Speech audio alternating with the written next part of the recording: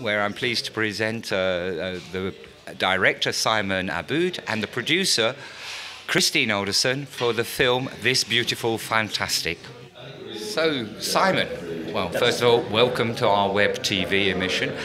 Some of our viewers won't have had the chance to actually have seen the film yet, and therefore this is an opportunity for you, in effect, to give it a pitch. So maybe you could just give us a brief scenario of what the film is about. The film is basically about a young woman called Bella Brown who is desperate to, her lifelong ambition is to write a children's book. She's abandoned as a child, and as a result of that she is agoraphobic, she has obsessive compulsive disorder, and she finds herself at the age of 27 trapped in this small basement flat in London. Because she never goes out, there is a garden that's a very neglected garden that's in which nothing is alive. And she finds herself suddenly in this position where if she doesn't fix the garden, she's going to be chucked out, evicted from her flat, which is the only place of safety she has in the world. And because of this, she's suddenly thrown together with three very unlikely people. One is this cantankerous, horrible old neighbour, Alfie, who is the opposite of her.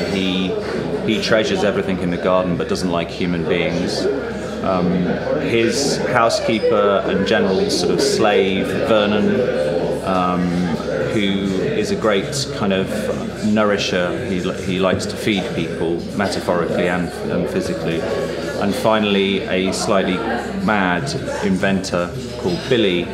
And suddenly these three people come into her life, and she begins this slightly magical adventure which sets her off into life. Well, you set the scene with the characters, but I understand this film was a long time in the gestation because of the cast that you've managed to put together with it.